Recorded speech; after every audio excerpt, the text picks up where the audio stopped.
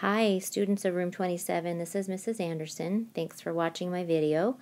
So today we saw a video on Pompeii. I hope you enjoyed that.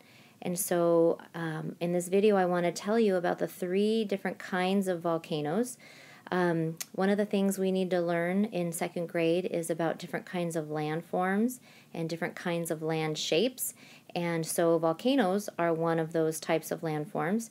And so I want to teach you about volcanoes. And I want you to know that there's 3 different kinds of volcanoes. We have the cinder cone, we have the shield volcano, and we have a composite volcano. Okay, so we have the cinder, the shield, and the composite. All right, so the first one we have is called the cinder cone. The cinder cone. If you look at the shape of a cinder cone, it's very steep, and then it has a large crater up in the top. A crater is a hole. So the cinder cone is a small volcano. It has very steep sides,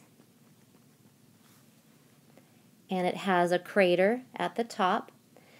And the interesting thing about a cinder cone is that it's made of loose, grainy pieces of volcanic rock and ash. That's why it's called a cinder cone, because cinder means ash, an ash material.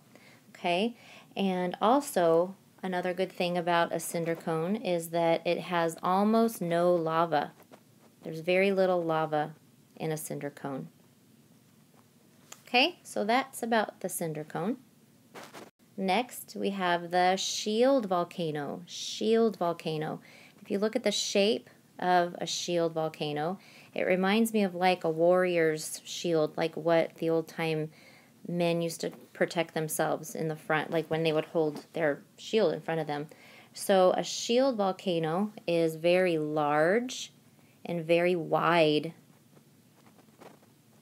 It's large and wide, oops, and it has low slopes, which means it's not steep. It's the opposite of steep. It's more like a little hill. And there's a large crater at the top, usually, of these kinds of volcanoes. And there is a lot of lava in a shield volcano. There's often lots of hardened lava. Sometimes when you see a shield volcano, you'll notice kind of rivulets of, or rivers of lava that kind of came down and hardened there a long, long time ago, and you can still see them there today. But the good news about a shield volcano is that when lava does come out, it just kind of oozes. It doesn't blow out the top. It just kind of oozes down the sides like this. Okay, and it just kind of makes a slow flow. And an example of this kind of volcano is the Hawaiian Islands. Hawaii and the little islands that make up Hawaii are almost all, made up of shield volcanoes. So that's pretty cool. Okay. The next kind of volcano, or the 3rd type, is called composite volcano. And if you look at the shape of a composite volcano, it is kind of steep. We would say it's fairly steep. It has fairly steep sides, but composite volcanoes are very, very, very large. They're very big volcanoes. Okay, and they're made, the reason why they're called composite is because they're made up of different things. They're composed of different things. So they're made of layers, actually. They're made of layers of solid lava flows and rock. So if you were to look inside this volcano, it would have the tube that takes the lava out, but then it would have all this hardened rock and lava inside of it, kind of in layers. And what's interesting about a composite volcano is that when it does blow, it will blow out the top, maybe. It may blow to the side. Wherever is the weakest part of the mountain, once that pressure builds up inside of the volcano, it'll find the weakest part of the mountain and blow up there. Okay, these are also the most dangerous. They're the most dangerous kinds because of how the pressure builds up inside and blows. And an example of this would be Mount St. Helens, which is in the state of Oregon.